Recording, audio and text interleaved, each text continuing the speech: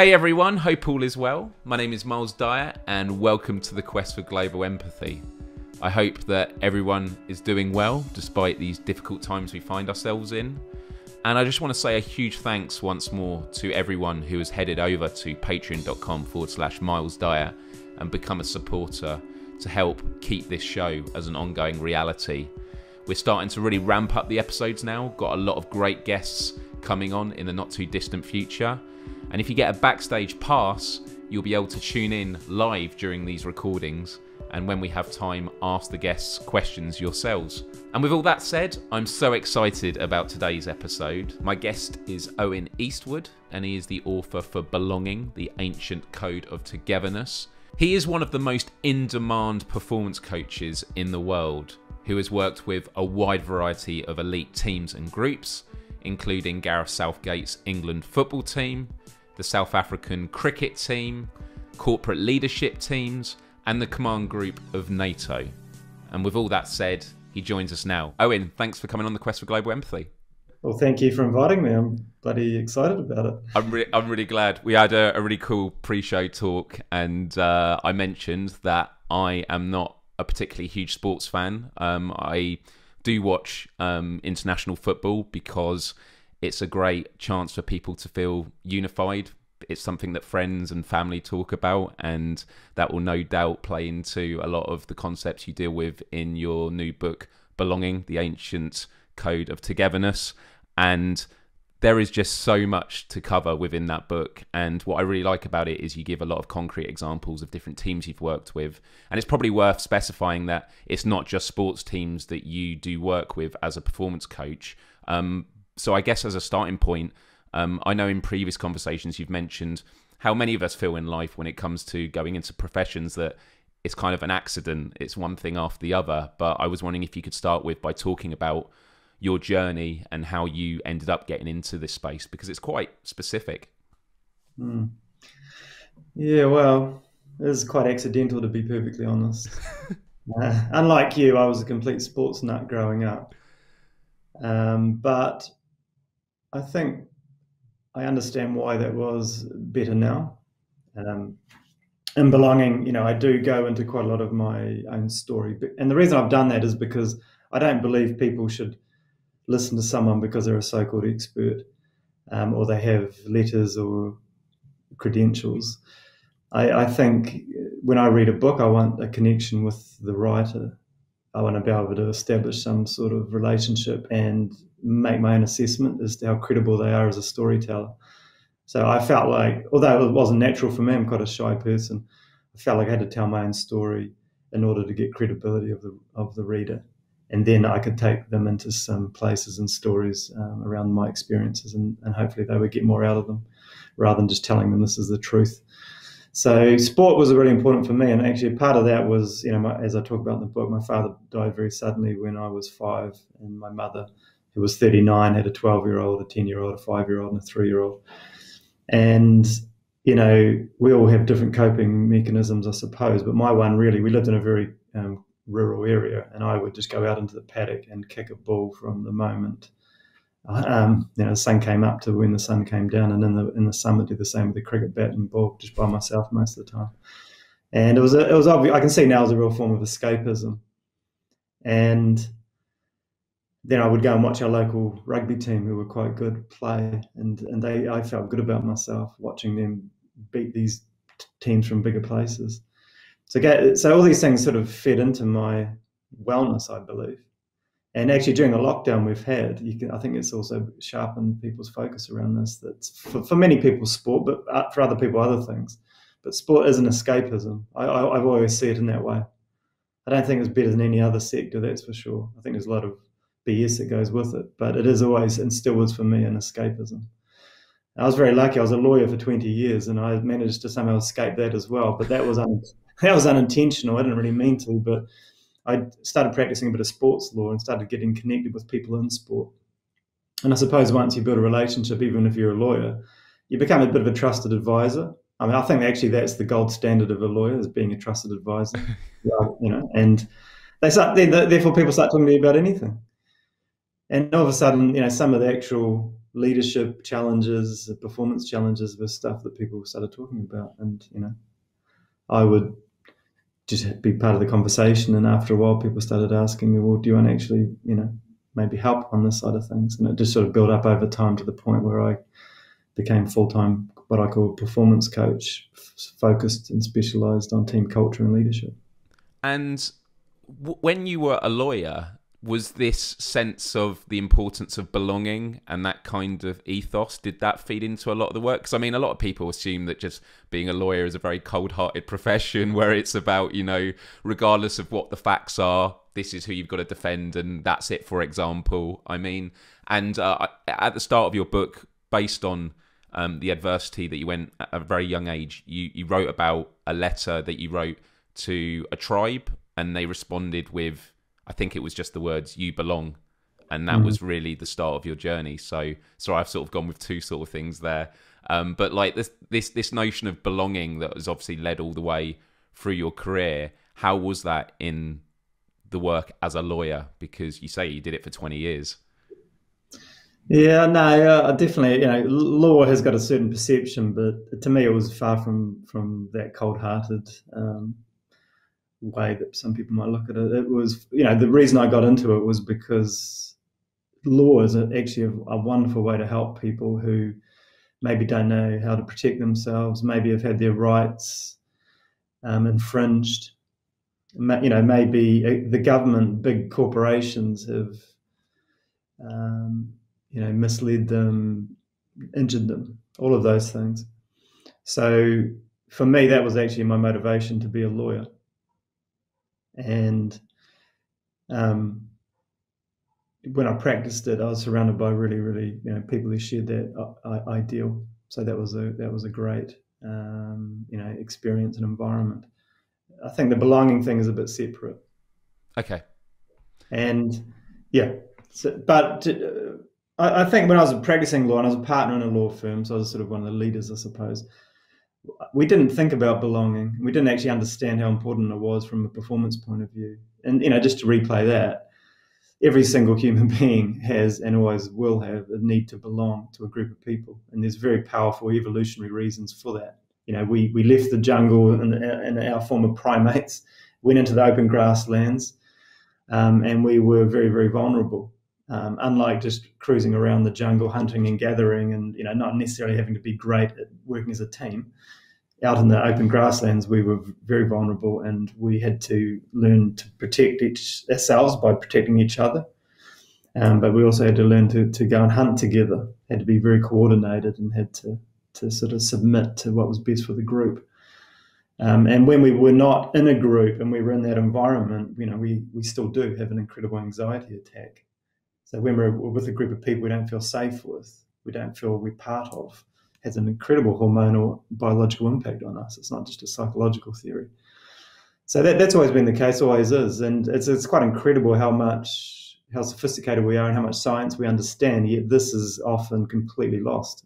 Certainly in high performance sport, I've seen that. But as a lawyer, we had a really group of super smart people. They never ever would think about our need to belong and how they wanted to curate the environment to provide that for people.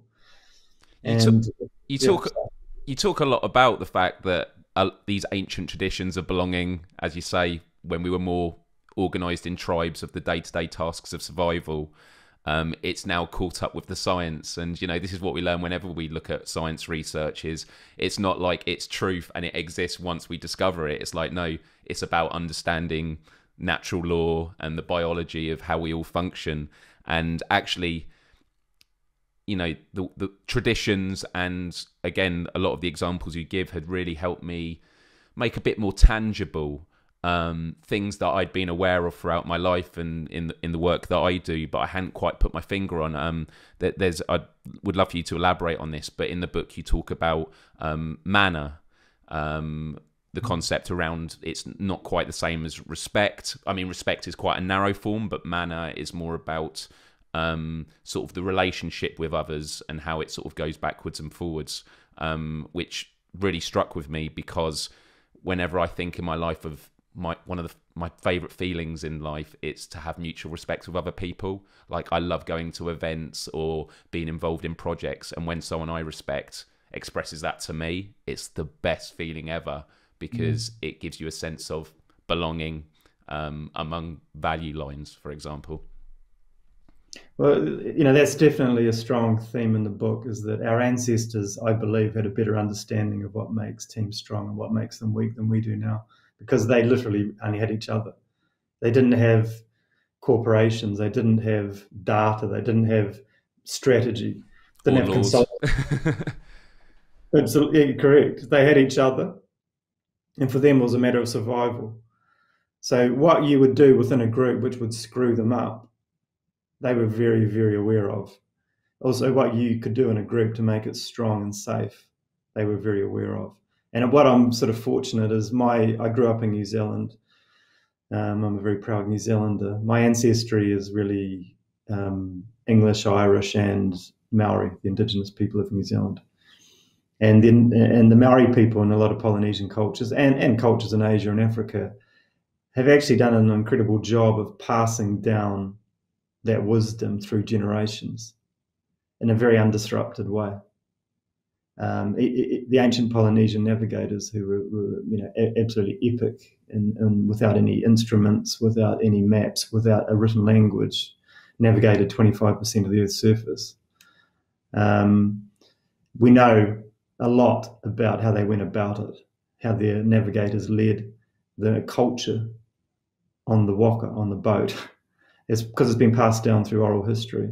So we're really, really, really lucky. And I obviously use some of those ideas in my work, but I also put them into the book and explain where they come from and explain how they actually are expressed in environments as diverse even as England football team. They the culture today under Gareth, Southgate, it actually replicates some really powerful ideas from ancient wisdom. But lots of other places do the same thing. And the feedback I've got on the book is that people enjoy the fact that there's some substance to these ideas. There's the science does validate it, but actually our ancestors understood it before the science proved it. Yeah, and the storytelling notion makes it much more easy for people to comprehend, because it provides examples. Although I have to say, it's something I often talk with my international friends, which is when it comes to what it is to be English. It's always a question that I struggle with, in terms of, I think a lot of the times in the media, in our politics, it's all with the the old school pageantries like the royal family or the flag, which if people identify with that, and that gives them a sense of belonging and identity, then I think that's great. I'm someone who's personally not a royalist. I respect aspects of the royal family members as human beings and the work they do, but I find that there's this real cultural struggle, I think, happening in the modern age, where I feel that England doesn't have a modern identity, because when it's led forward by our leaders, and I could be wrong in this, I'm just sort of expressing my own sort of insight and perspective on this, that it always seems to be a throwback to traditional institutions. And there was many great quotes in the book, but there was one about the idea that each generation has an obligation as a cultural guardians not to preserve the status quo, but to strengthen it. And for me, that has always been at the heart of what I try and do in activism and in education. It's to try and make people look towards new horizons. You take from legacies before you and you use that to advance newer ones. But again and again in our politics, it seems to be always about looking back and holding on to the status quo in some ways. And without going to too many specifics, I'll never forget, actually, it's my local MP, but former Prime Minister Theresa May. She once said on the news, or at one of her speeches, if you're a citizen of the world, you're a citizen of nowhere, which I found incredibly depressing to hear, because for me, because of the internet age that I'm in, I'm friends with people from all over the world. I'm someone that does hope that one day we are beyond nation states and borders. But I say that knowing that because of the world we live in now, nation states and borders are imperative and necessary. But there seems to be this constant conflict between the new and the old. And funnily enough, as someone who's not hugely into sport but does watch, international football games, the conversation that came around England in Euro 2020 about, this is the new modern England team and these are our values, and it was sort of like strong liberalism in a lot of ways about compassion and empathy. It was the first time in a long while that I've seen a traditional medium like, football, but compared to stuff like politics, where I felt this feels really, really modern. And sorry, I've dived into a lot of different topics there, but I'm curious for your take, and you're welcome to start with any of the particular points that I made.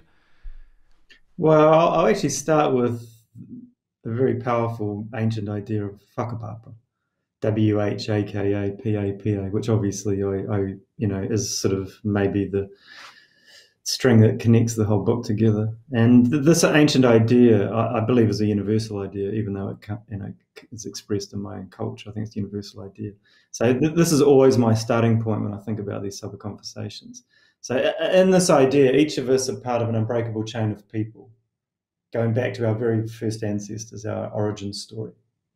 And this can be our family, this can be a nation, this can be the England football team, this can be a school, religion, any group of human beings, Homo sapiens, this idea applies to. So we're part of this unbreakable chain of people. And when we say that, we think about our arms interlocked with the person beside us. We can't be broken. It goes all the way back to that origin story, but also goes back to the future, to the end of time. And I've mentioned this before, and it's completely honest. When I even talk about it, like now, I'm standing and talking about it, I feel connected to not only to my father and grandparents and great-grandparents, but actually feel connected not only to my two children, but their children and their grandchildren. It's a physical, literal thing for me. It's not just an idea. And the powerful thing about this idea is that there's a metaphor that the sun first shone on our first ancestors, on that origin story. That is the beginning of us, and has slowly moved down this line of people. So in a sense, we have always been here. You have always been part of your family. You have always been part of your school. You've always been part of the English nation. It's just that now the sun has moved on to you and shining on you. And what happens with powerful cultures is that they're very good at transmitting down the line. This is who we are, our identity. This is our purpose. This is the way we want to live and what we value, our values. And each of them under the sun has a time where they leave a legacy. Whatever they did becomes a memory that people will hold of them and changes the tribe, changes the family, changes the nation. And the sun is shining on you and I, my friend, right now. And the sun is shining on the England football team, for example. So what we do, and I think strong cultures do this, is they make sure that that purpose and that identity and those values are passed down mainly through storytelling, not through whiteboards and things like that, but actually what are the stories, what are the values, how were they lived before us? But really crucially, and I've learned this in my work, is that for those people where the sun is shining on now, they have to have an opportunity to reflect on all of that and be given the opportunity to adapt, adjust, maybe make changes, and then ultimately to create their own legacy. So we don't have to just inherit the things before us and comply. That's a conformist culture, not a belonging culture. What we want to do, and I've had it with sports teams where they've actually stopped when the sun has been on them, and we've had a session, I've said, there are things we want to stop now. There's a lack of kindness, there's a lack of a growth mindset, there's too much caution and risk aversity. There's things like that. We want to stop that. We want to change our identity now. And so we create a space to allow them to do it. Is that quite a recent thing? Because, again, I think about, growing up, whether it's debating in school where it's the winner of the debate, it's about just destroying your opponent. You see it a lot on YouTube these days with discussions of so-and-so destroys someone. And it's about, you know, being right, not about understanding common truth. And in sports, I can remember as a kid seeing school sports teams with parents absolutely shouting, going, you know, get them, and like just being really aggressive. And you hear about things of coaches in at halftime giving, you know, hairdryer treatment, screaming at the players, and the compassion element in coaching, is that something that has been quite prominent in sports teams around the world for decades, or is it something that's only recently started to become something even considered? Like, was it ever a part of convention? Yeah, that's a great question. And I think that question applies beyond coaching to teaching, to managing, to leading generally, to politics. So I think there's always been a diversity in the way groups have been led. But one thing I argue in belonging is that actually, and this is from talking with evolutionary psychologist Robin Dunbar, who was, you know, very famous, obviously. And I had a real privilege to be able to, you know, connect with him and spend time with him, and he contributed to the book, which I'm incredibly grateful for. But one thing he explained to me, which really did surprise me, blew me away, was that compassionate style of leadership, that very inclusive style, is quite a democratic style and a non-dictatorial style, is our evolutionary story. Because until agriculture, and that's only the last 10,000 years of a 200,000 year story just of Homo sapiens, and 3 million years at least of humans, that we mostly lived in groups of around maybe 25 people, bands of 25 people or so.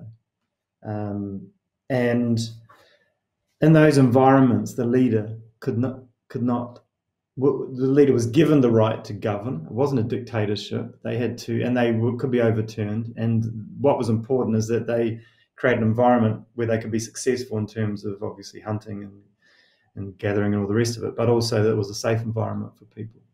And so what people historically, evolutionary, did not like is leaders who brought a lot of anxiety and a lot of ego to the game. So how he explained it to me was, once agriculture was created and then these cities started to form, and then these big, you know, commercialism took off, and obviously it's just grown and grown, is that these became mega societies. Really, they weren't, for 99% of our history, we were used to being around 25 people, maybe 50 people at times, extended out. But now we become in these cities of millions, and you can't have that compassionate leader model where everybody knows, you know, the leader knows everybody and has a relationship with everybody and is able to deal with it that way. So you get these big mega managers, and people have grown a tolerance that they will be egotistical and maybe narcissistic and those type of things. And we've seen some pretty extreme examples in the last century or so. But that's not our natural way of being led. And what I believe is, in some sports teams, and there's some obvious examples, they are compassionate, bloody good people, really good leaders, and they really want to grow and take care of people. There are other leaders who actually are obviously clearly egotistical, more worried about their own success than they are about the people around them. But some of those ones who do that, I do think that they're mimicking stuff on TV or stuff in politics, which is a completely wrong model to have when you've got a smaller group of people that need to be led. I do think it's about, do we have the systems to allow for that closeness? Because as you were going through those examples, I was thinking about more cliche examples, like once upon a time everyone knew who their banking manager was, or they knew their local doctor. Like most people here, you know, you might have your regular doctor, but you don't really know them. Where you hear once upon a time, no, you had the family doctor. I remember growing up actually having the family dentist that knew the whole family and stuff like that. Now it's just whoever can have a look at my teeth. And like, even though those are very small examples, that really does show a lot about the fabric of society, and that there is a lot more disconnect because we are just trying to get the jobs done. We're striving towards efficiencies as opposed to qualitative outcomes. And it's not to say that the people working within these systems don't have the values. As you say, it's intrinsic to us as human beings, but there's very much an antithesis to what gets rewarded, because it is about how do we do things more efficiently for cheaper. And so it made me, when I was looking at the book, thinking about, you talk about production lines in factories that once upon a time, people, if you were hunting for food and that, you would work as a team to achieve it. Whereas as we had the Industrial Revolution and production lines, you have one job on a production line and you do that repeatedly. And if you don't hit your targets, you get replaced. It's the cliche of the cog in a wheel. But you don't have, you might be told, what the full production line is, but you are there doing just that. And it's not always the case. I mean, last year during the pandemic, when my freelance work went quite cold, I actually got a job at a local factory 15 minutes from me that did respiratory equipment for hospitals, which obviously was very important during the pandemic. And signed up. It was a minimum wage job, obviously not the sort of work I would normally do, although I had no issue with doing it. And it was doing the same task every 3 seconds for 8 hours a day. But I was working with teachers, business owners, head chefs, people from all walks of life who were all, let go of jobs or struggling, that were doing it. And actually, we were very lucky that in our particular room, we were able to talk a lot and share experiences. And if someone needed help somewhere on the production line, we could help out. And so in that instance, we actually were very productive and had great morale because there was a sense of commonality, togetherness, belonging, that we were all in this together. But that is not the model that companies run on. It was an anomaly. And I think something that has definitely come out of the pandemic is things that have always been the case, whether it's the fact that do people really need to travel an hour and a half each way each day and getting stressed before they even take on the task of work itself. People are going, actually, no, people can work from home a bit more. So there seems to be this constant struggle between what is right and what is kind of seen as the usual business as usual approach. Yeah, I think one thing that came out of what you just said there for me was just a thought that I feel pretty strongly about, is that people really have so much, in Western societies, have so much undervalued Indigenous cultures around the world. There's been a real, obviously colonialism is self-explanatory around that, but even today it persists, these very patronizing ideas about traditional societies.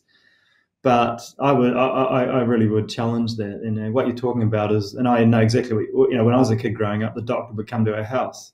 And actually that was an important part of the process, because often that was giving them clues as to how the well-being of everybody was and how the things were working. Now, you're right. I'm allowed a 5-minute phone call, and it takes about a month to have it. I don't have any FaceTime and I don't have a relationship. The need to belong is part of the wider point, which is that human beings are incredibly relational. That's what we are. Our well-being is dependent on our relationships. And that's just simply a medical scientific fact. That our bad health outcomes are associated with loneliness and isolation, sense of rejection, etc. Right? And the same pain areas of our brain are triggered by that sense of isolation as it is from physical pain. So those traditional societies are actually very, very good at making sure that everything is built around relationships. So they're not looking for the most efficient processes in order to commoditize things and depersonalize things and reduce face time. That's not what they're about. It goes against their whole way of understanding, well-being. I actually think we should look at and learn from them a lot more than we do.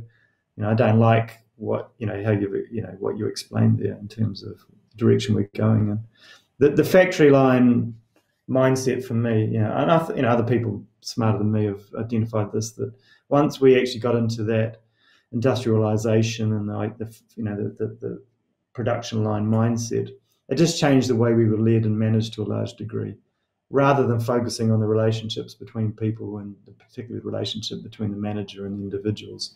It all became about the process. The hero became the process rather than the people. And so people also saw that those things were a linear process as well. So if something wasn't done, you could pretty much identify where it went, and then you could start, getting rid of people and get someone in who would do a better job, which obviously creates a lot of anxiety and is a complete opposite of a sense of belonging. So yeah, that's from a belonging point of view, I think that has not been helpful. And there's also this discussion, you talk a lot in the book about Robert Sapolsky, who I'm a huge fan of, and about his book Behave, in which he addresses this notion about collectivism versus the individual. This is something I'm always having conversations with friends about. I have some friends who are strong libertarians. It's some in America who really don't like the vaccine mandate or wearing masks. It's all about individual freedom. We can't get rid of that for the sake of collectivism. And like many discussions in politics, I always find I take the unsexy answer. So for example, if it was about, we hate big government, it's all about small government. For me, it's like, it's not either or, it depends what we're talking about. Some might argue the military-industrial complex, you don't want big government there, but you do actually want a big veterans program to take care of people that put their lives on the line to defend a country. And it's the same with the whole issue about collectivism versus individualism. I think that personal freedom is really important, but you can only be as free as the society that you live in. And so I'll never forget that when the pandemic first kicked off, I was seeing in some live chats that I was attending, people saying, "Oh, I'm all good. I've got private insurance, so I'm covered." And I was like, you don't understand. Actually, having a national health service means other people don't get sick who could then pass it on to you. And I think that a lot of Western cultures, the American dream that anyone could be the president of the United States, I do really appreciate that notion of individual empowerment. And I think that it does play a role in society. But the key word there is society. And society is about what everyone else is doing as well. Is the environment that you're in clean? Is there good mental health and well-being to cover other people? Some people are against the idea of a national health service because they're like, why would I pay higher taxes to ensure that other people get healthcare when I don't need it? And for me, it's like, I actually want people to be taken care of. Like, that's just how I feel, because it's the golden rule, isn't it, in most scripture and religions and beliefs, which is, treat others as you'd like to be treated. It's realizing that if you take care of other people that are going through adversity and everyone feels the same, it means that you're also covered when you're going through it as well. And so this debate about if something is selfless or selfish, I always find it's kind of in the balance. Like, when you do something good for someone else, you feel good about it. And that is a totally fine thing to be okay with, to feel good about doing good things.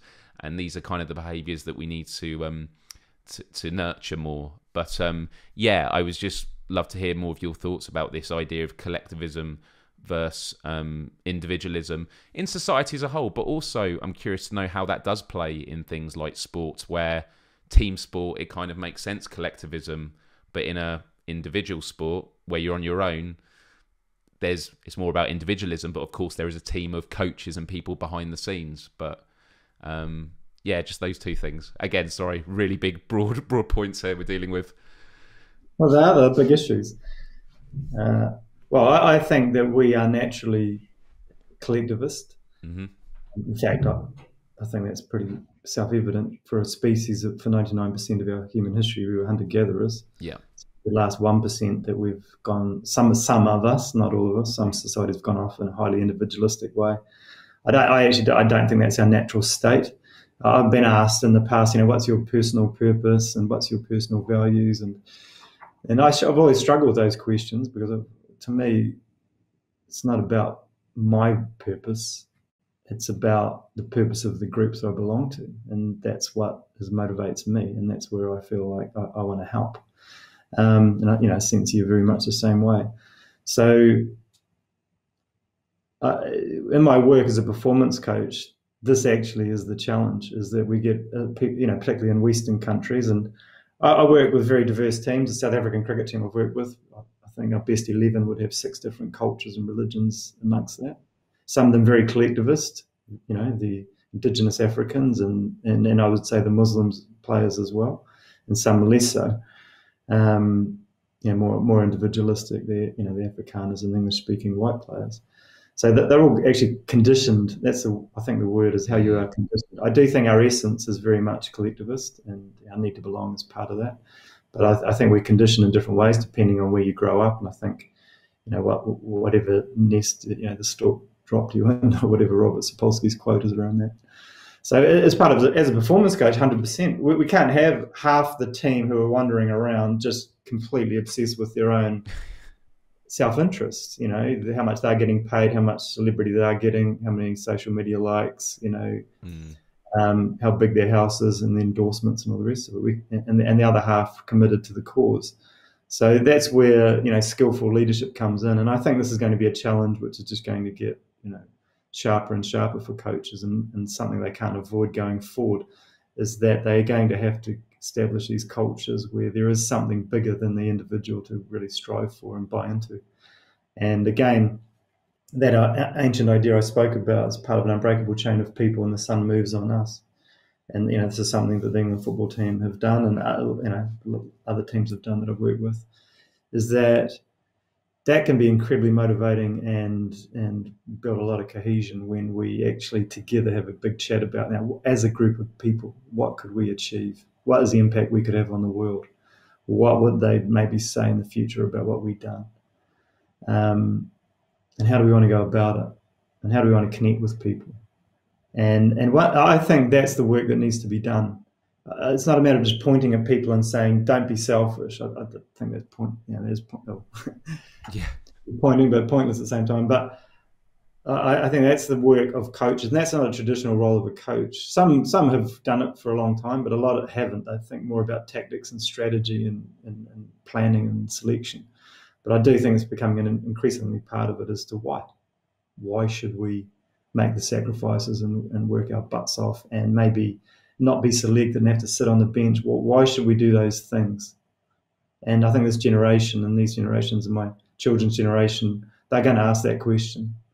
Okay, I actually prepared to work hard and sacrifice. Just want to know why. And I want to have a bit of buy-in to that. That's what we do, is we create a space where it's not the coaches and telling them this is why and this is what you must do. It's them. It's literally really visualizing what they could achieve together. And out of that, of course, they would all benefit. If a team wins a competition or whatever it is, then obviously we'll all benefit anyway. So that's, individualistic, it's not me. I don't like that particularly. I see the problems with it. But in a sporting high-performance environment, actually, we can create very, very collectivist traditional societies, and believe it or not. And when it comes to, you've touched on it just now about dealing with teams, you talk a lot about the us versus them mentality. As a coach, how do you deal with the us versus them within teams where you do have players that are on the sub bench on a big international sporting event, and they will no doubt want to go out there and play and represent their country? Is that something that is are they taught not to have that feeling, or is it about accepting that feeling for what it is, observing it, but realizing the greater picture? Like, just some tangible examples of how you deal with that mentality, because especially on these big, I think again about Euro 2020 and these big matches, you do want to represent your country. That's why you do it. And yes, supporting the team and the country, but I just feel there's a bit of a conflict of, you want to represent, and even though you could say sitting back and being on the sub bench is playing your part because you're there ready when they need you, there's no doubt going to be some inner disappointment there. And that's also in other environments, obviously, as well. School, work, lots of places where people have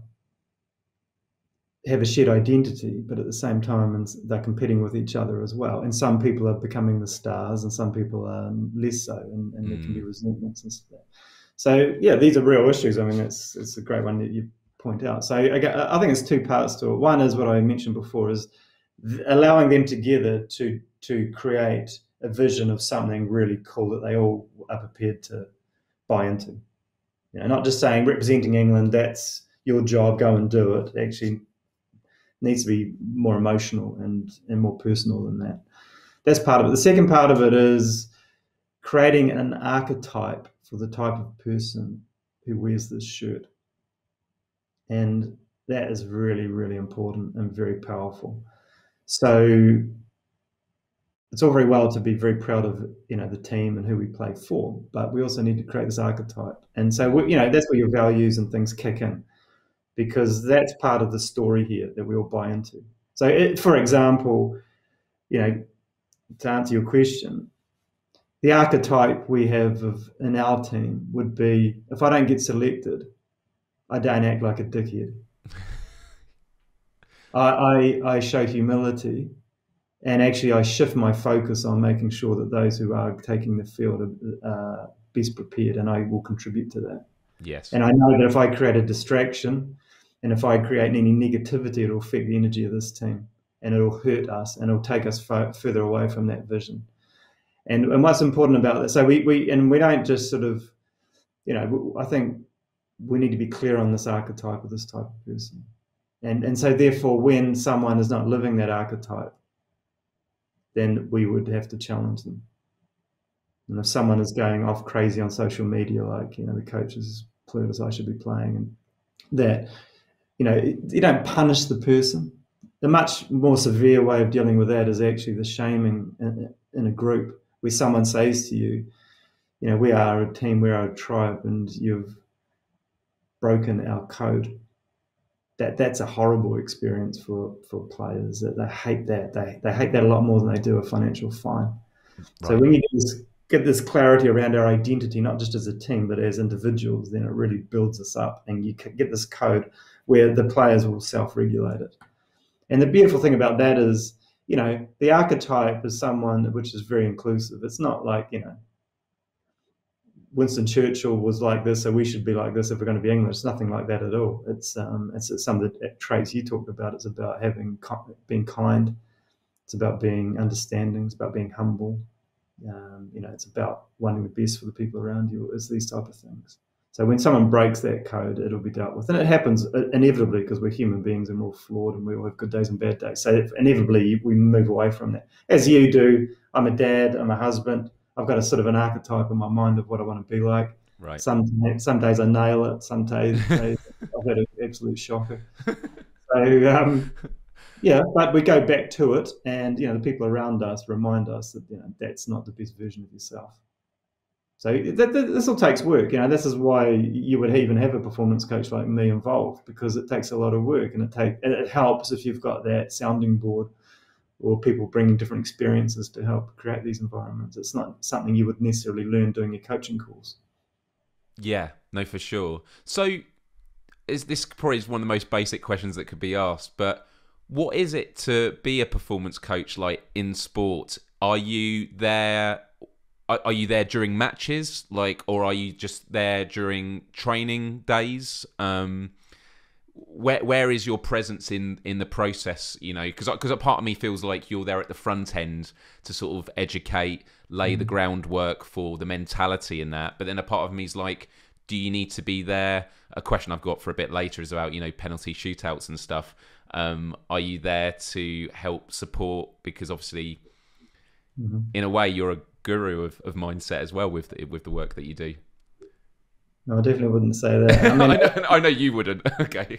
No, I definitely wouldn't. And you know, I remember as well, I'm not a psychologist. You know, I'm a accidental lawyer who sort of tripped over. Is that what it says on your business card? Well, I haven't got one, but if I had one, it probably should go on. But it's actually a really good question. So the way I look at it is, my job is to help a team prepare to compete. And I work with business teams. I've worked with, you know, the generals of NATO, as you know. I've worked with, you know, Royal Ballet School, worked with, you know, real diversity of environments. My job is to help them think through, have we got the ultimate environment that we could create here for our people to both thrive in and for us to achieve our goal? I mean, that's as simple as that. So it's a little bit too late if we're, halfway through the competition and we Yeah. haven't started thinking about this stuff. So my job is in many ways is to evaluate where they are at, number one.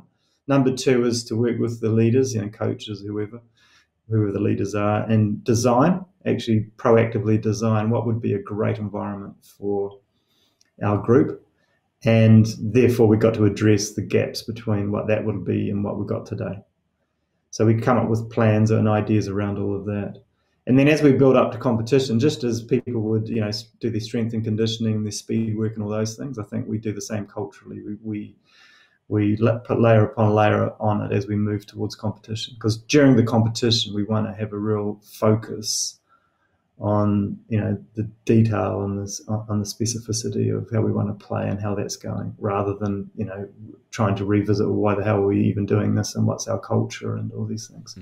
So if I've done my job well, it's all in the preparation. So like, for example, the football team, the Euros, I might pop into camp once or twice during the tournament, but that's my work is done before it starts. Obviously different teams, coaches will reach out during the tournament and ask, to deal with the specific issue that may arise, of course, they'll have those conversations. But yeah, the bulk of the work is done before him. And, I'm talking a long time in advance. We've got a clear design of what we're trying to do, and we need to build it over time. So yeah, they have a great psychologist in the football team, for example, Ian Mitchell, and Pippa Grange preceded him. And they deal with the in-tournament psychology of the team and the players. And obviously my work correlates into psychology because it's about your mindset and about your behaviors. But I'm not a qualified psychologist, and I don't do one-on-one stuff with athletes or individuals. I'm always looking at it from the group point of view, how that's operating. And do you ever have conflict with other coaches? Because what you're about is there is a philosophy there, and we were talking earlier about there are different ways of managing teams. Gareth Southgate for the England team was clearly led on compassion, empathy, wanting a sense of collective responsibility. For those that aren't familiar with sort of Gareth Southgate's story, I actually remember as a kid watching, was it in '96, his famous penalty? For me, penalty shootouts in football are probably one of the most stressful sporting acts you could ever be a part of, because you sometimes hear people, and this might be my naivety with sport, there could be lots of other examples in other sports where it's the case, but for me it's like, some people will say, oh, penalties, they get paid enough money to practice them. But for me it's like, doesn't matter how many times they shoot penalties on the practice ground, you can't emulate being in the final of a World Cup and your kick is going to determine whether your whole team and the nation goes through or succeeds or not. And so in 1996, Gareth Southgate took a penalty. He missed, and I remember how gutting it was. And again, I would have been 9 at the time, so my memory is very emotive, and I don't really remember exactly how it went down, but I felt there was a sense of he was isolated. He was the reason that England, didn't go through.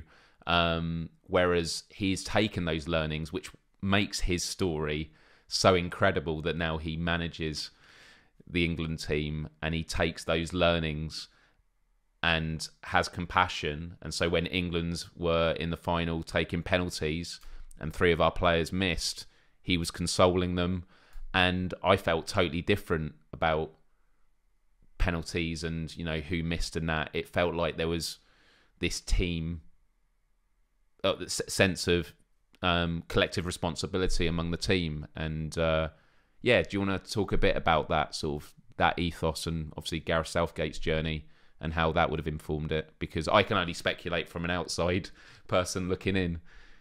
Well, I can't really talk for him. Sure. I think he has publicly talked about, yes, those things that you've mentioned there. And you're right, he's quite unique in some ways because he's been in that place.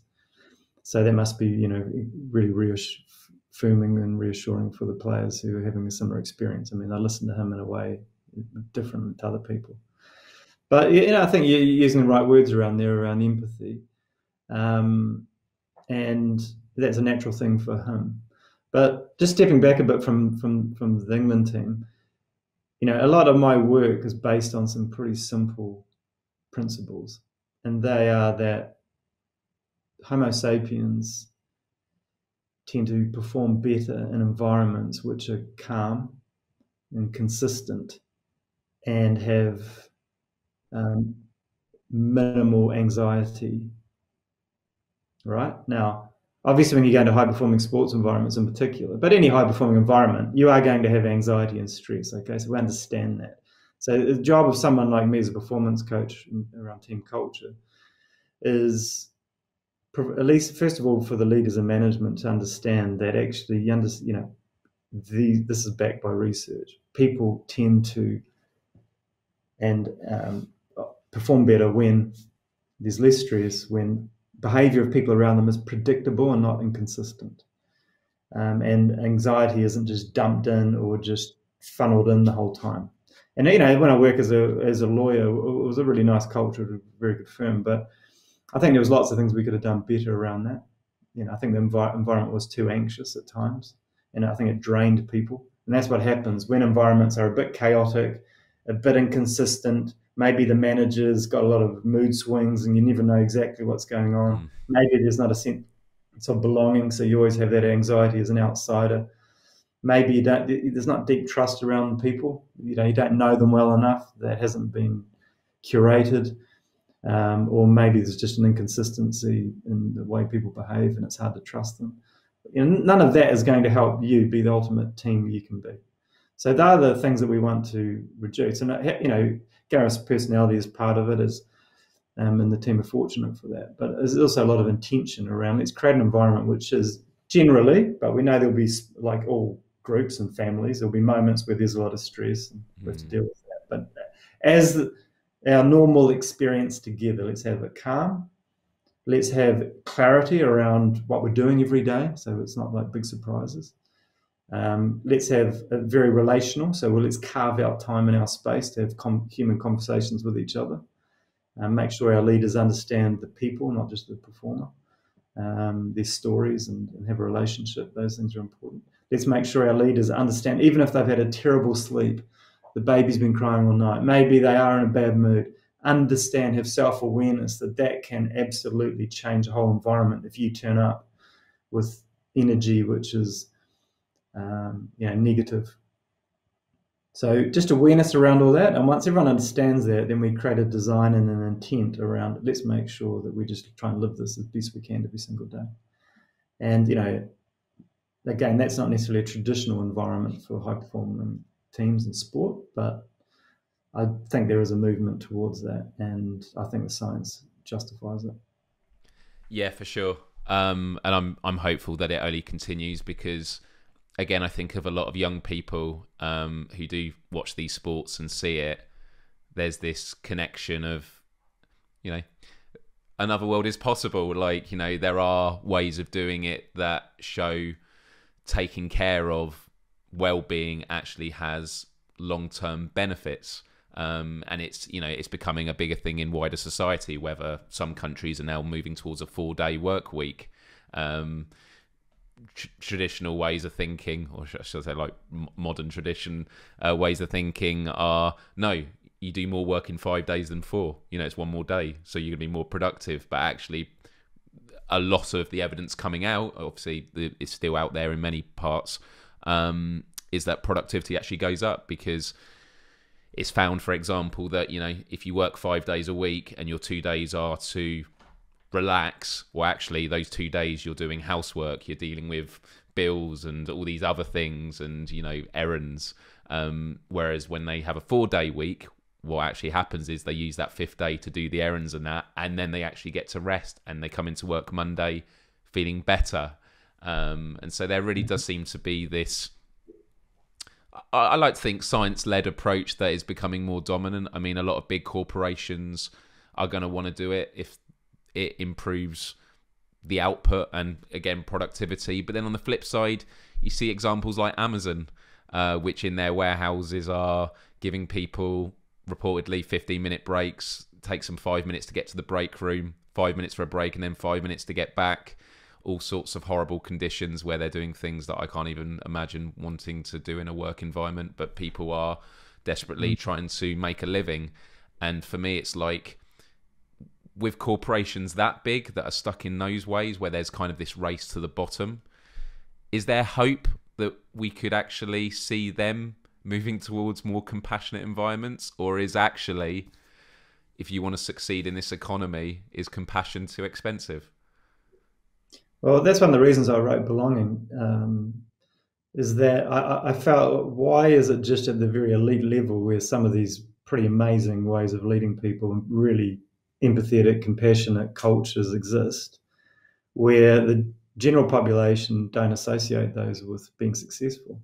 They see it as soft. Yes. And that annoyed me, and it still does annoy me, that why, I've got two brothers who, tradesmen, work their butts off. Why don't they get exposed to the same environment that maybe someone in the England football team would be exposed to? Why is that?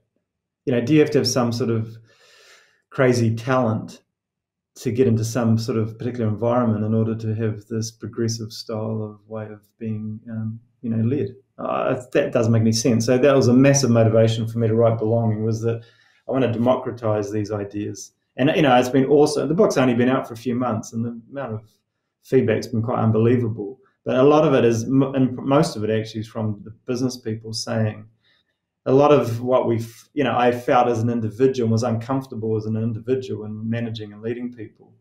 You've put your finger on it, but you've explained, why from an evolutionary point of view, that's not the way we used to do things. And secondly, you've explained the science as to why I've instinctively thought maybe this is a bad one. I got an example where, during the lockdown, during COVID, during the remote working shift, you've probably heard about it yourself, but there's been this real, a myriad of examples of where businesses have installed software so that they can now track exactly where their employees are spending their time on their computers, how much time's being on Google, what's on Google, Chrome, all the rest of it, and how much is on work stuff, which is the absolute opposite of trust, isn't it? Yeah. And what that does, so that might, someone who's selling that software, that might sound like a brilliant sales pitch. This is much more efficiency, much more productivity, blah, blah, blah. That's fine. But from the employee's point of view, it's a massive signal. It's not even a micro signal. It's a macro signal that we don't trust you. Yes. Secondly, it just creates an anxiety, an absolute anxiety. You're going to be more anxious. You're going to be more stressed. You're going to have more cortisol going through your system when that's happening to you. You're being watched effectively at home versus being trusted and given that autonomy that we crave. So I just think some of these things aren't thought through well enough from the culture, human performance point of view. I like that you talk a lot also about what makes a strong, successful leader. And it's in many ways the idea that it's those that have the consent of the team, not someone that just tells you what to do. Even going back to when discussing sport, you mentioned how the players, they don't remember the specific meetings necessarily. They remember how you make them feel. So it is about, again, that belonging, that sense of unity. And there's a lot of talk about how it's the combination of humility and professional will with a leader that makes for a successful one. And actually, I can think of a great example at the moment. As you might see from the light behind me, I'm a huge PlayStation fan. So I have an identity with PlayStation, but I'm not one of these people online that goes, PlayStation's amazing, Xbox is terrible. No, actually, I want them all to succeed. But the reason I mention this is because the head of Xbox, Phil Spencer, is a great example of a leader. He is a guy that he will go out there on interviews and he will happily talk about this PlayStation game. I played it. It was really, really great. Whereas PlayStation, who I'm a fan of, they're very much more, they come across as cold and calculative in terms of keeping their cards close to their chest, only talking about what they do. and I have more respect for the leader of, you know, a competing brand that is more just honest, saying, no, I'm about gaming, you know, celebrating games and the culture. And of course, he is trying to he's doing that because it's going to hopefully do good brand awareness for Xbox. Obviously, it's made me more affectionate towards it. But again, I do like that we are seeing this shift where humility and these qualities are being seen as strengths. And you mentioned the idea of things being seen soft. I'm a huge fan of Professor Paul Gilbert, who wrote a book called The Compassionate Mind. He runs the Compassionate Mind Foundation, and I had the pleasure of speaking to him at one of his workshops, and he's going to be coming on the show soon as well. And he talks about the idea of compassion is traditionally seen. I need to stop using the word traditionally. I don't mean traditionally, but is usually used as a soft, nice thing. Like being compassionate is just, you know, there's no strength behind it. Whereas what he proposes is no, compassion takes courage and strength. For example, when a firefighter has to break into a burning building to rescue someone, that is an act of compassion, but that requires courage and strength. And so there is a real battle of semantics, and, you know, whenever we battle ideas, semantics do matter. I mean, when it's in government, it's, you know, you might be for civil liberties, but then a competing government might say you're weak on crime or you're weak on terrorism, whereas actually you need to combat that by saying, no, we're strong on civil liberties and we're strong on your rights. And I do find that in mainstream discourse, the semantics are such a powerful battleground for getting people to embrace a sense of belonging and compassion with their fellow humans. Well, I think in some of the high-performing environments, we're moving beyond soft as a completely unuseful label to put on these ideas. So I'll give you an example. There are high-performing teams out there around the world who would, on a weekly basis, take bloods from their athletes and measure their hormone levels. Okay, and the reason they're doing that is because this is the opposite of soft. This is hard science. Is that they want to check on where the athletes are in terms of their anxiety levels. So what they do is they're able to evaluate where their, you know, cortisol levels are, the other stress hormones, relative to dopamine, which obviously is a really important motivational hormone. Oxytocin, which obviously measures, you know, the connection we have with people around us. Serotonin, etc. So what they're doing is, you know, when a coach gives a speech which is positive, full of optimism, very supportive, versus a coach that gives a speech which is shouting at people, telling them they're not good enough, telling them that if they continue to do whatever they're doing, then they'll be removed from the team, you know, the opposite of belonging, then they can show very quickly, just through taking bloods, that this is a different hormonal state of those two athletes. And it's pretty clear which is the preferential one, especially when teams have to work, you know, when individuals are in a team, because then the oxytocin, for example, is really quite important, as opposed to probably when you're an individual athlete. So I sometimes, when I'm talking to business groups, I actually show them this stuff. And I think it blows away any ideas about this is soft stuff. So in your context, what I'm saying is that when you show empathy and compassion to people, it fundamentally changes their hormonal state. It reduces their stress hormones. It increases their dopamine and oxytocin levels. And that gets us in a place where we are motivated and can trust the people around us and go for it. Whilst if we do the opposite, that some of that horrible sort of bullying type of behavior, we get these high stress hormones, low oxytocin, dopamine, serotonin levels. And we're in a completely different state and in a less optimal state to perform. So for me, those days have long gone when the labels of soft can be attached to it. Nobody can look at that and go, that's soft stuff. That is hard science. Yes. No, that's really great to hear. You mentioned at the beginning of the conversation about the idea of the jungle, and you talk in the book about the sort of the nature of the jungle being unleashed. I just want to make sure that I understood this right in the book. It's the idea that as we try and build senses of belonging with each other and support for each other, there's always that temptation, because of the savage nature of the natural world, that there's always a temptation to fend for yourself. I mean, you want to look out for yourself first before other people. So if our systems and our connections with others are damaged, and we're then put into a situation where we've got to look out for ourselves, everything that we've built up before is then at risk. Is that what it is to? I put it in a slightly different way. The way I put it is that we are built to belong with other people. We are built to be part of a group that provides us with safety, with well-being, with resources. We are wired for that. And as part of our evolutionary story is that we have been parts of groups who have been very good at doing that. And we've had leaders and our peers who have had a clear sense of purpose about who we are and why we're here, and our identity. And we've always been vision driven about, this is what we're actually trying to do together. What I'm saying in the book is that when those things are absent and you just throw groups of people together without a sense of purpose, without a shared identity, without a clarity about what we're actually trying to do together, it's inevitable that people will be selfish, because you'll look after yourself, because there is what is there to be selfless for? This is just a group of individuals. And I think, with a lot of working environments, they might have the same company they work for on their employment contracts. They might come through the same reception. But are they actually a real, community of Homo sapiens, or are they a bunch of people who've been thrown together and it's been sort of, atomized in terms of this is what you as an individual need to do and you'll be paid for it? And a lack of relationships across that group of people. That's not a natural state for us.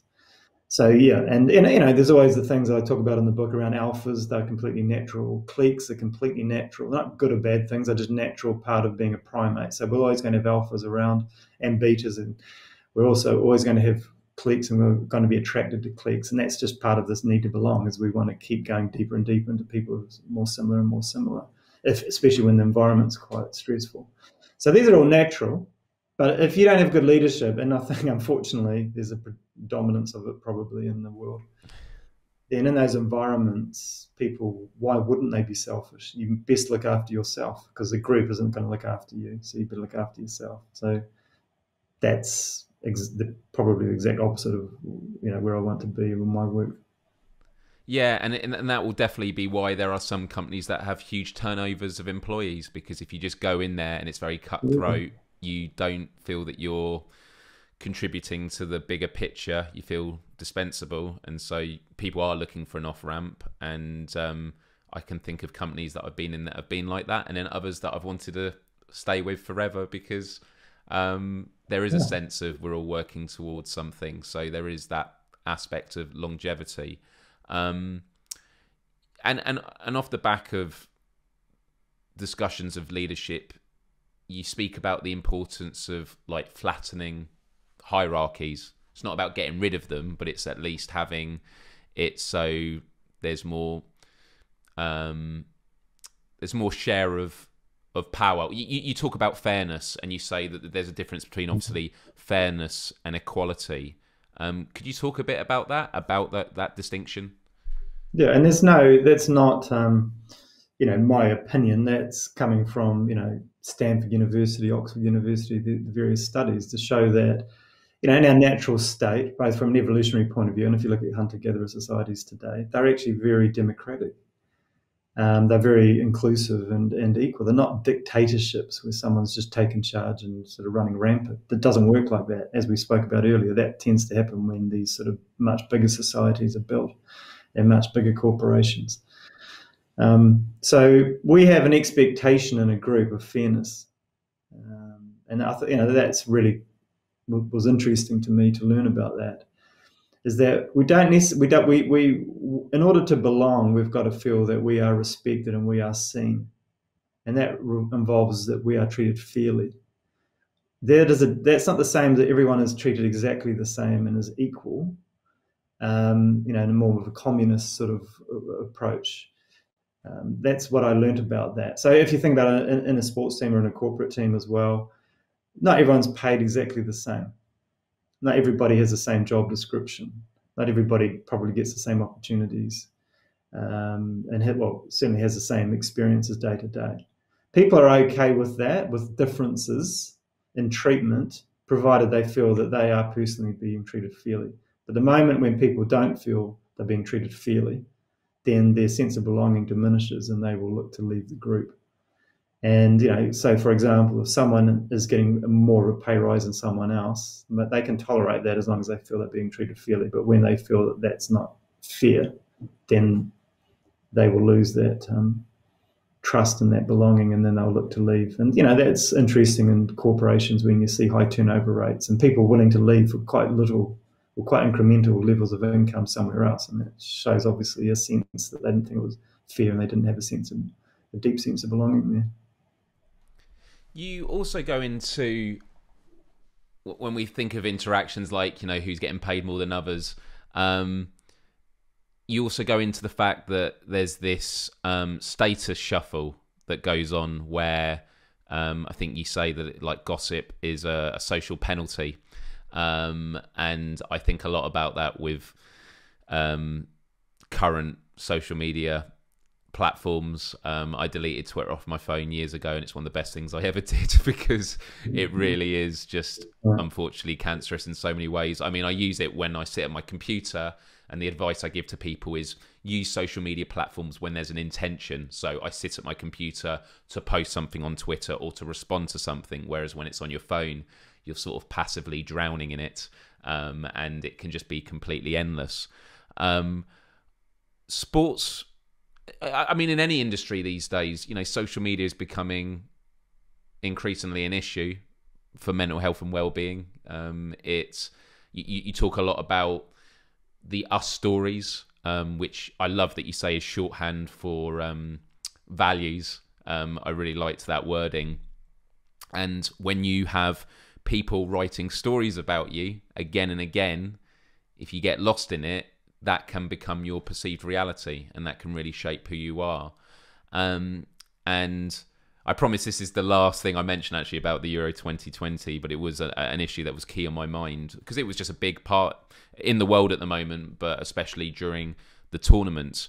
There was this us and them going between the players and some of the fans when it came to the decision to take the knee. They got booed in some matches. And there was no doubt lots of noise and conversation online about what is the role of a sports person. Are they there just to kick a football around? Just, you're there to do the job, not to bring politics into it. And so England obviously put a statement out saying, we're not doing this for politics, we're doing this for anti-racism, which I thought was great. How do you prepare people on such a big stage? Because even people that don't have huge audiences can get lost with the negativity of social media. It can be a very distorted mirror, not only in what other people say, but what you post about yourself. And then when you're at the heart of an issue, which should be, in my opinion, a no-brainer, anti-racism is a good thing to make a statement on, and is proven even more so by the reaction of particular people that were against it. But there's training, in that case, people to have a sense of belonging for the job that they're doing. But I'm not saying this to be disparaging, I just can't think of a better term, but the taking the knee is kind of extracurricular. And it's not to say it's not important, I think it is very important, but like that is something that hasn't had to be considered in previous training cycles. Yeah, well, I think in terms of this whole area of social media, maybe it's a bit simplistic, but the way I think about it is the stronger that your sense of identity is, then the more resilient you will be to what people have to say to you. But whether it's an elite sports team, whether it's my two children who are 13 and 8, certainly what I want to do is help them, not force anything on them, but help them build their own identity story of who they are. And once you're sort of anchored around that, I think it makes a massive difference. I mean, a silly example would be if someone started going on about they didn't like New Zealanders. I don't care less. It's part of I couldn't care less. It's part of who I am. and I'm really proud of it. I'm anchored by that. If someone says, you know, Owen Eastwood is a terrible performance coach, I'm not affected by that. I'm honestly not affected by that, because I know that the people that I value and respect and work with and actually see me do my work, you know, give me positive feedback. And I'm far from perfect, but I know that I'm reasonably good at what I do. So it's like we spoke about before. I think one of the things in life which is awesome and should actually be compulsory at school, probably around 11 or 12, is that everyone is taking on a journey to build their own sense of identity, including going back into all their beautiful different strands that have formed part of their heritage, having a space to talk about their experiences of good and bad in life and what that tells them about what values they want to anchor themselves to, and also giving them space to project how they want to live their life in the future and the sort of things they want to do and the type of person they want to be, the type of relationships they want to have. I'm not joking. I honestly feel like in that age group, that should be like 3 months or something spent just on that and forget all the other books, because I think that helps you unbelievably in life. If you're not sure who you are and you're floating through, then you are, to me, highly vulnerable for people to say you're a bad person, you're a dumb person, you're unethical, whatever, all that crap. So whether it's whether it's my own kids or whether it's the teams that I work with, we just build this beautiful story of who we are, and it's the best version of who we could be. And we're not going to be perfect on it every day, but it's something which is really cool, and it's very inclusive because it's not the same for everybody, because we have our own different strands woven together to make it. But when we form a team, we are bound together by these same values. But everyone has to go through that, and that's part of belonging. The book is the story of when my father died when I was 5. I was on a personal mission to figure out who the hell am I. He was part Maori, part English, and I'd lost that connection. So I needed to go back and excavate and then build the story up again. And I've done that, and now I can pass it on to my children. Now it's for them to take whatever they wish from that and build their own identity. So that's how I approach all that stuff. It's amazing, and I have, for many reasons, so much respect with the work that you're doing and what you mentioned about what should be taught in schools. I feel like after this conversation today, if there were some ways that we could work together on sort of making that a thing, I would love to, because actually before the pandemic, I did work on a scheme with YouTube, which I won't go into too much detail now because I did a whole episode with fellow educators on it. But it was called Be Internet Citizens, and it was teaching digital citizenship. And so I toured the UK.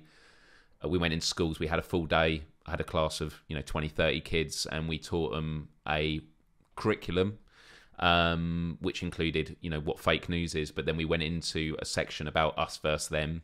We did one about talking about identity and the transfer. I mean, I hadn't done teaching before. I mean, I've taught workshops, but teaching kids like that, I've never done before. And it was the most rewarding experience ever. And the transformation you could see in just one day. So you talk about 3 months. I'm with you completely. I mean, I'm always frustrated that the curriculum doesn't teach life skills. Things like first aid, cooking, relationships and consent, paying taxes, finances. I've been a freelancer 5 years now, and it was only because one of my parents showed me how to do self-assessment that I was able to do it. I wasn't taught it in school, and if I don't do it, you go to prison. And yet you're not taught about it. So like civics and things like that, but the identity aspect. And there was one school we taught at, and one of the classes, at the end of the day, we get them to do a creative exercise. It could be a song or a poem about what they've learned today, their favourite thing. And then we chose some who wanted to do it in front of the whole school, or their year in the hall. And there was a couple of instances where some of the kids were so moved that they actually came out about their identity. And these could be anything from 13 to 16-year-olds, like very young. And there was someone who came out as gay, never mentioned it before. And obviously we support the teachers and let it know and make sure they get the support they need. And then their fellow pupils would say, "Oh, thanks for sharing that. Like, We like you for who you are. And some of these kids are the ones that may have been messing around loads, and you know are very closed off, and you think they're just, you know, that they're actually the most thoughtful, and just they're very introverted. And yeah, I just wanted to share that because I do really believe that this idea of teaching it in schools is imperative, because that's how you change a culture. You go against these things I mentioned earlier about like debates. You know, when I did public speaking, I didn't really like debating, but it was all about who won the debate, regardless of what the debate's about, who won it. Whereas we did exercises. One of them I'll share now quickly. It was called Going to Mars. And we were saying, we're going to play a game now. We're going to split you into 2 teams. So we go 1, 2, 1, 2 to split them up from their friends and that. One's like Rover, one's Discover. And whoever wins this, you go into Mars after school. And they're like, really? Yeah. We've signed it off for your parents, all that sort of stuff. And then we would have 2 lists of like tools and skills. And I would be with one of the teams, and the my co-facilitator would be with the other team. One of them was quite tangible things like cooking, technical skills like, you know, computer skills, and then the other team had more like overall qualities like compassion or, you know, thoughtfulness. And we give them like 3 minutes to choose what are like the 3-4 skills that you think are most important. And then you're going to pitch it to the other team, and we'd give them megaphones that have sirens on them and that. And me and the co-facilitator, we would constantly egg each other on, going, oh, your team hasn't written much down. And they would say, oh, no, actually, we're way better than you. And we would rile them up. And then we let them pitch each other. At this point, we do have a teacher in the room, but we do have to give them a warning beforehand that it's going to get quite rowdy. And they're at each other's throats. We have to obviously make sure it doesn't get physical, but these kids like really going for it. And we build it up and we go, right, rebuttals now. You got 30 seconds, go. And it gets more and more. And then we go, right, everyone sit down. And sometimes they're quite flustered. We watch a video about identity on YouTube to get them to calm down. And then they will always go, so who won? And we went, no one won. That's not what this was about. And then we basically make the point, how did you feel? And some of them say, I feel angry, or, you know, I feel we were just better than them. And I go, but this was about going to Mars. This was a game. Like, this wasn't going to happen. You knew that. And how aggressive were you? And they're like, oh, yeah. And we say, but imagine if that was about something that's a bit more intrinsic to society, maybe a religion or your nationality, something that's more core to your identity.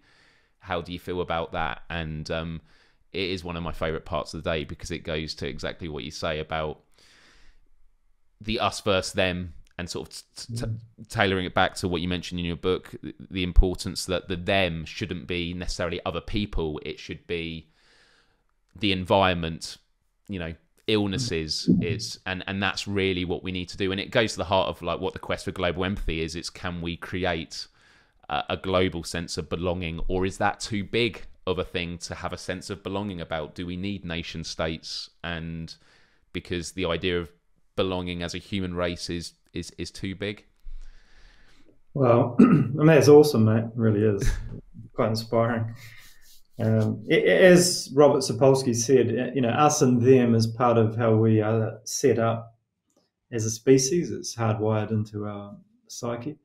It's also caused oceans of suffering, but it is how we are hardwired. So for me, the constructive thing from that is we need to build an us story. And also, there's no limits as to what us can be, and you touch on that yourself. I mean, that quote from Theresa May you mentioned is, you know, I find that depressing. I don't agree with it at all. The ultimate tribe is all of us. Yes. And maybe even wider than that, includes other animals, for example, other creatures, species, living organisms than just us. Why not? Okay. Why is that not one connected tribe? Whatever way you want to look at it.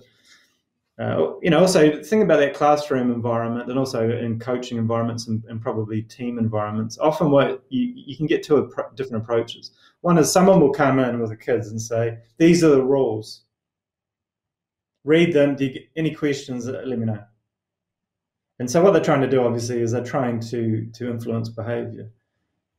But then there is a different approach where the person comes in and says, let's build an identity of what this class could be this year. What would an amazing experience for all of us look like? You know, okay, we all learn, we all become better friends, we have fun. You know, we learn, you know, we get to know more about ourselves, all of these things. So how would we create an environment for that to happen? Well, we'd need to have empathy, wouldn't we? We'd need to have a level of kindness. We couldn't bully, could we?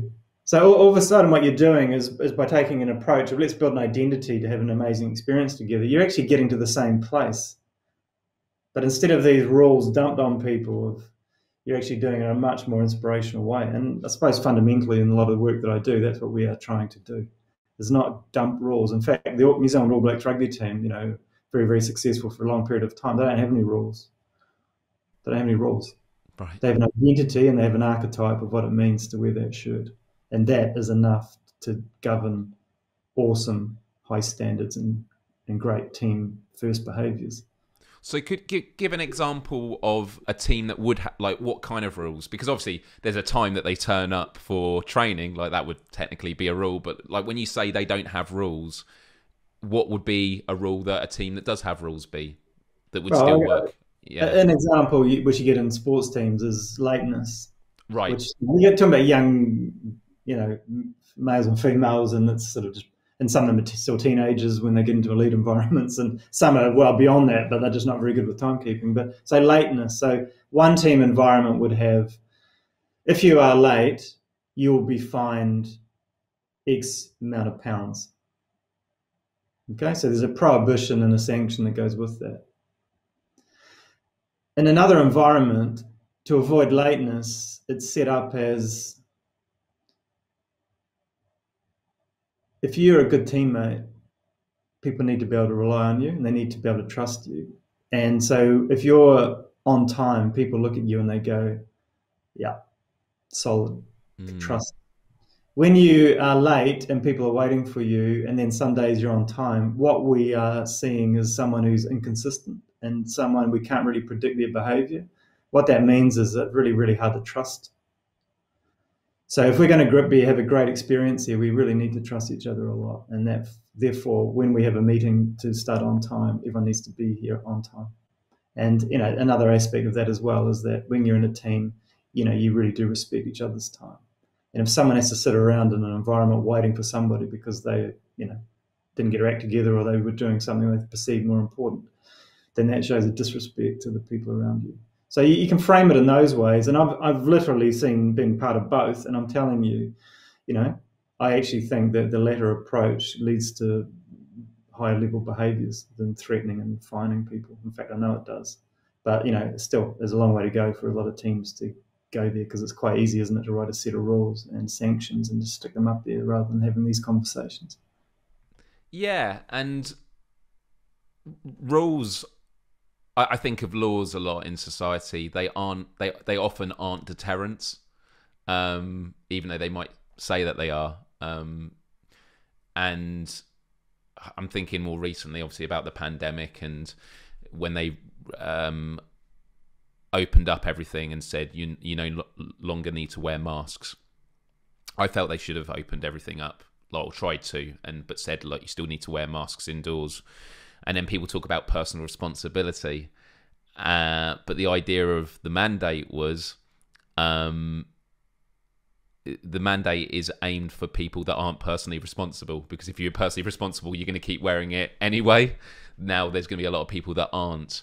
And so in wider society, I've always been in a conflict about the idea of, I think that if we nurture the right environment, rules will need less and less. And this might be a very simplistic way of wording it, but I always feel that when a law exists, and I'll be interested to hear your former lawyer mind responding to this, but I find that when a law exists, it's a failure to deal with the root cause of the problem in the first place. So, for example, if you have a speeding limit on the road, it's because we've not worked out a way for cars to travel at that fixed speed or to travel safely where speed would become an issue that could cause harm to someone else. So automated cars of the future could solve that, or having roads that are completely isolated from, you know, other sides of the road or collisions and things like that. So I do feel that. Sorry, yeah. Yeah, but no, I think what I've learnt around that is, again, from an evolutionary psychology point of view, when we've got small groups, we don't need rules. That's because of the connectiveness and the empathy that the people exactly. are there around you. There's more closeness. Yeah. And we're small enough to have an identity and to have an archetype and to self-police. When you're building big cities, etc., then I see, yes, you would need some rules in order to maintain order to some level. So I see a distinction between those smaller groups that we have evolutionary been used to operating in, and most of our working teams are, 10, 15, 25, up to 50-ish. I can see a much less need for rules around that. And does that mean that if working with corporations in performance coaching, if they are hundreds, thousands of employees, then it's just a matter of breaking them down into and dealing with them team by team? Yeah, exactly. Yeah. I mean, that is a big part of it, is to not making it feel like we're thousands of people, but actually, because ultimately what the culture of 1,000 people is hard to define.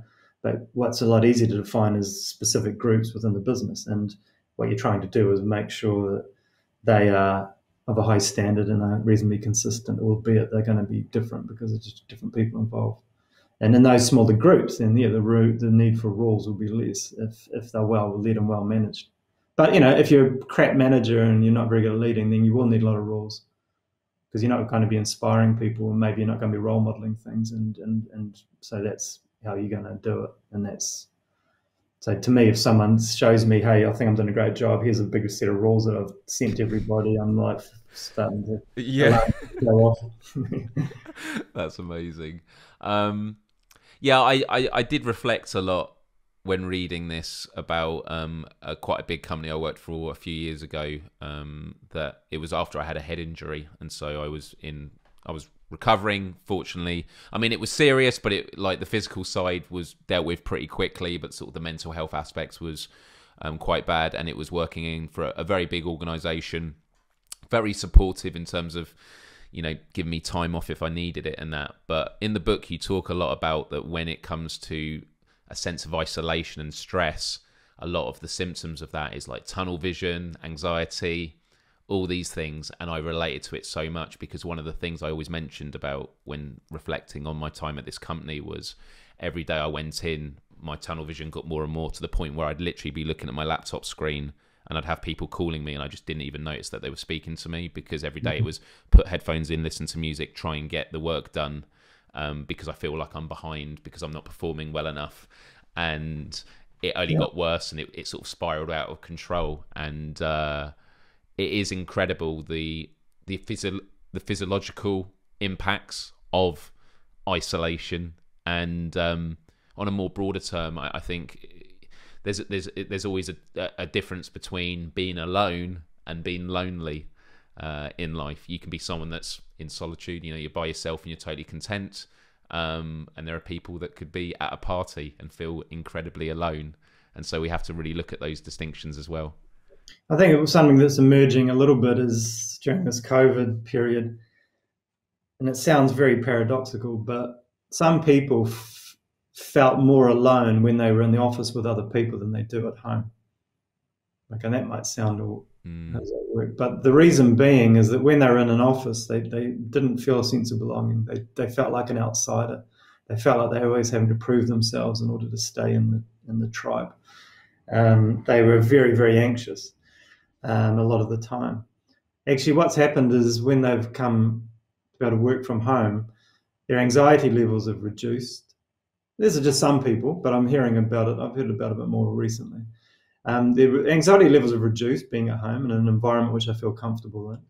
They never ever would hear from their regional manager or the chief executive or whoever, really. They never see them, in real life. Now, actually, there's a weekly call where everybody is able to listen to the ultimate leader and talk about how things are going. And actually, even though it's sort of online, they actually feel like they've got some deeper relationship with those leaders now, because they get to hear from them, and and especially if they're a bit vulnerable, for example, and definitely showing empathy. And some of the group conversations online, if they're set up in a certain way, are actually been really, really good at getting to know people a bit differently as well, and a bit more about their background and how they're feeling. And there's been a space created to be a bit more vulnerable than people ever would have in the office. So I 100% agree, being alone and being lonely are different things. And, you don't just have to feel in isolation to have tunnel vision. I mean, tunnel vision is a symptom of, suffering from, stress. And with guys in particular, not only tunnel vision, but also we just stop communicating with people around us. I think more than females probably do. And, these are really, really not great behaviors if you want to have a high-performing team. Individuals have tunnel vision, and also the communication to start to. So that's another reason why I mentioned earlier, we want to have calm environments, we want to have consistent environments, we want to have a lot of clarity, and we want to have a lot of evenness. And that reduces the chance of tunnel vision and the communication breaking down as well. Oh yeah, I do look with embarrassment at how I was. I do look back with compassion on myself, like I was not in a good place, but I do also feel like I was just totally out of it and not myself, and clearly I'm well, and I'm glad I'm in a much better place now. But it's I think we've all been in an experience. I mean, that sounds like a very tough experience, very harsh situation to be in. But I think we've all been in situations of varying degrees around when we've been overwhelmed with stress, anxiety. It's a friggin' horrible feeling. And I think what people don't really appreciate is how much our environment contributes to it. A lot of it gets put on your personality. You're an anxious person, that's just the way that it is. But, there's that insight from the English Institute of Sport that 70% of behaviour is determined by whatever environment you're in. Right. So if 70% of your behaviour, your mindset's shaped by your environment, then it means everything. And I know as a parent, my goodness, it is sobering. It's humbling how your tone, your mood, your energy affects their mindset and therefore their behaviour. Do you feel that? If I come into the room and I'm, hey, how are you? You have a good sleep? What do you got on today? Oh, fantastic. And I'm present, I'm not with my device or anything. I'm present. I'm looking them in the eye. They have a complete hormonal reaction. Their stress will go down, their oxytocin, dopamine levels go up. They're feeling friggin' great. But if I come in and I'm and I'm stressed out and I'm looking at my phone and I'm not acknowledging them, and I sit over in the corner and you literally feel the stress from this one individual in your space, and it literally triggers your own stress response, and everybody closes and tightens. It's been horrible. And again, these are all these environments we work in, but also at home, it's the same deal. So again, I'm trying to do my best to influence environments where we minimize that. It's going to happen sometimes. That's fine. We're going to have bad moments and things are stressful in life, but try and minimize it. So when it happens, okay, we've sort of got a bit of a strategy around how we cope with it, rather than that being the sort of norm, or it's just being completely unpredictable. And I suppose in team building, maybe House of Cards would suggest it's more fragile than I intend, but to improve an environment for a team to function in, the team members themselves are actually the environment to each other. So it's that thing of if there is fractures with someone, that can then negatively impact someone else. And so it's important that everyone remains as a strong pillar in this overall team environment. Yeah, I mean, there's important research, showing that from your adolescence on, the most influential people in your life are your peers, not authority figures. And my son's he's 13, and I can 100% see it. So from my point of view, my number one concern with him is his group of mates. Now, and as it happens, it's not a concern, because I think they're great, and awesome. I'm really pleased about it. And when I look back at my own story, my own journey, I believe I could have gone in all sorts of different directions, no problem at all.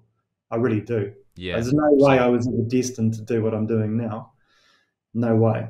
But I did have a great set of mates who were just good guys, a lot of fun, had a lot of adventures and laughs together, but they're all actually very motivated.